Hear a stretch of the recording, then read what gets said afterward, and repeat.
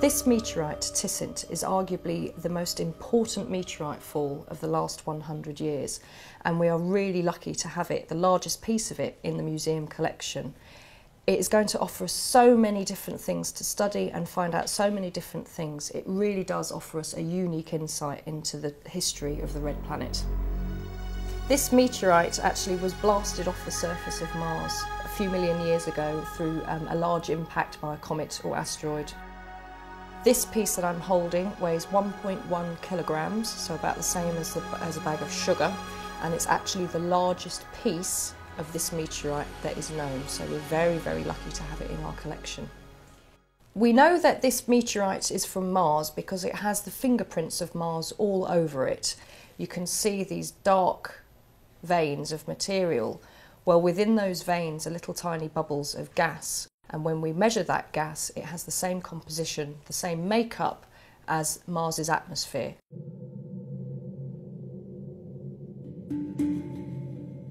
We will be using lots of different techniques to study this meteorite, but the first thing that we will be doing is we will be doing CT scanning of it.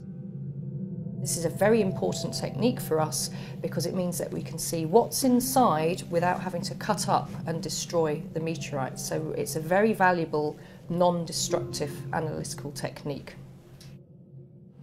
Well, here we actually are seeing some data collected earlier today using our CT scanner here in the laboratories at the museum.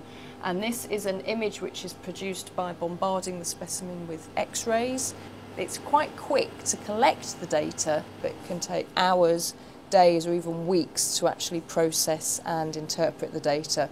And it's one of the things that's quite exciting about this technique is you never know, until you start processing and interpreting that data, you never know exactly what you're going to find. Martian meteorites are absolutely critical to our study of the planet Mars. They're the only samples of Mars that we have to study in sophisticated laboratories on Earth, like the ones we actually have here at the museum. So whilst there have been a lot of missions that have gone to Mars and analyses have been made of the surface of Mars, we can study in much greater detail and more accurately and more precisely the composition of the red planet by using meteorites like this. And to have such a large piece means that we have more material to be able to study here at the museum.